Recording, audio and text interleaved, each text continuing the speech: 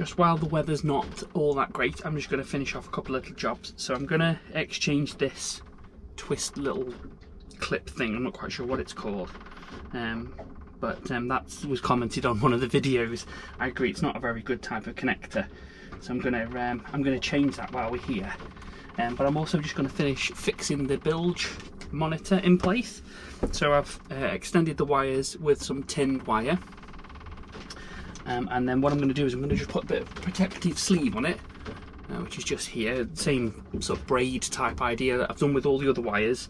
I'm just going to put that on, and then I'm just going to temporarily stick it down at the front here where I want it, and then if it all works, I'll put a little stainless steel screw into this and then fix it in properly. But for now, I've got some double-sided sticky pads that'll just hold it in place just to make sure everything works. And then I'll just show you a couple of changes that have happened to the code. So one of the subscribers showed a way of how we could make the code actually say water or whatever you want, really, 2 different states, and I'll show you that in the code.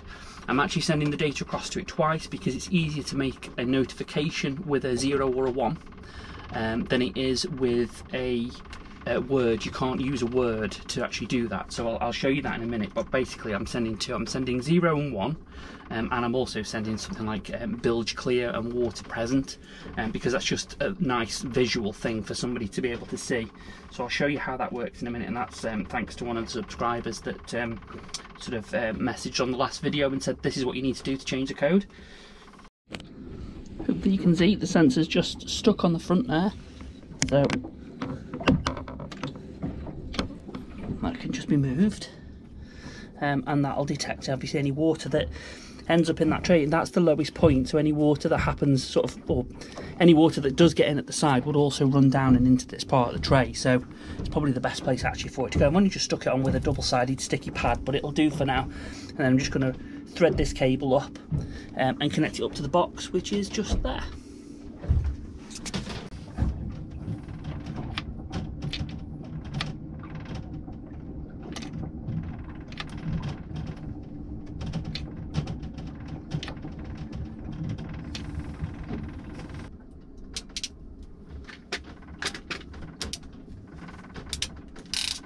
Here you can see the difference. So previously we had an int to bool function here, which was essentially returning back true or false.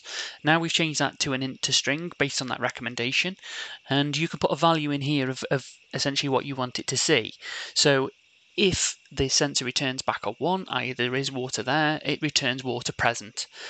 Else it'll return back bilge clear. And you can change this text to whatever you see fit. Obviously all this code is available via GitHub, so you can just download it and you can just amend that to whatever you want to see. So what happens then is you change the value down here. I think again this was output bool, so now it's bilge connect to this. That'll then convert it from a value to the text that you can see here, and then we output that to propulsion engine bilge. What we do then again is we connect to the sensor again, this time without any transformation, so it will actually send out its 1 and its 0. And I've just called that .raw. So if you were to monitor the console down here, you would actually see it send out 2 values, one the text that's here and 1 0 or 1. And as I say, that's really handy for creating like notifications and things. But if you don't want this and you just want to see the value, you can just simply comment that line out. But it's just a way to connect to the sensor again and send another value without going through this transformation that's happening here. Just want to point out one other thing. Another comment was made around internal resistors. Now the ESP32 does have internal resistors, not all of them, so do check on the one that you've got. And I've actually called that in the expression here, so it is using its internal resistor as well. So I actually didn't need an external resistor on the board, which was another thing that was flagged up. So again, you can set that up how you want and just ensure that your ESP actually does include the internal resistor, and if it does, you can put in this command here, internal pull up, and it will use the resistor that's on the board instead of you having to put an external one on anything that you've created. So that's the code, as I say, all available on GitHub. Just download that and amend as you see fit. So now that all the code is finished, let's head over to Signal K and see how we can use that information to trigger events or notifications. So here you can see we just load the notification tab up. And first of all, you've got to do an approval. So you've got to make sure that the notifications app can actually talk to Signal K. So go through the approval process. Make sure you're logged into the server so that you can approve that token. Approve it with a timeout period of never. And you need to give it read-write access as it says at the bottom of the application there. Okay, now that that's done, you can go back across to the application and you can trigger an event based on a notification. This can be used for anything. It doesn't have to necessarily be used for bilge monitoring. You can trigger events or zones or actions based on whatever you want, whatever the path is. The Zones app actually needs a plugin to be enabled before that'll work, and we'll show that in just a second.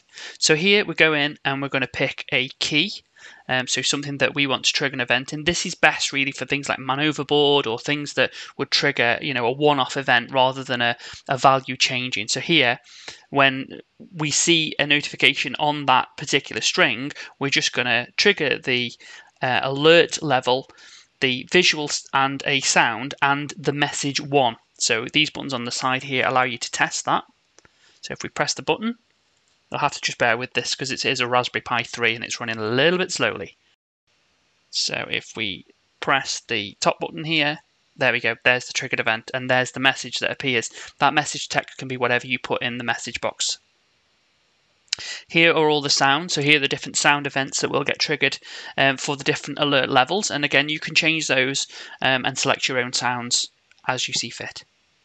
Here are some actions. So again, if you want to trigger an action based on something that you see, you can also do that. So you could actually get the device to shut down, you could set a key, you could make it wait and check again. So things like anchor alarms and things like that, it's really useful for things where it needs to check maybe multiple times before an event has actually happened, before it triggers something. I've not done a lot with this, but I know it's quite powerful. So again here now, if we just trigger that event, you'll see what happens in KIP. So not only has it been triggered in Signal K, but it's also been triggered in KIP, and that works out of the box. So there's nothing else that you need to do to make that actually happen and appear in the bottom left-hand side. And there's the alert pop-up box again. You can snooze that by just clicking on the bottom there and acknowledging it, either for a period of time or acknowledging it until it gets triggered again. There are your two options.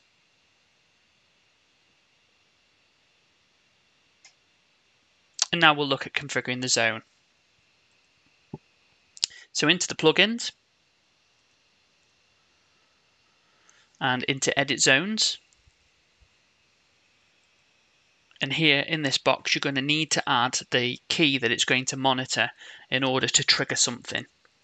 So click add. Put your Signal K path in the box. Here I'm just going to copy the one from before because I haven't actually got any live data in this.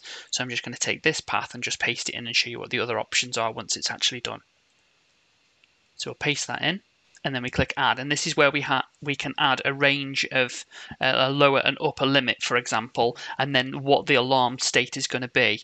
So let's say we put 0 and 1 in there, for example, and that state would be either normal or it would be an alert state, and then next, you can see what's going to happen when that happens, when that state is triggered.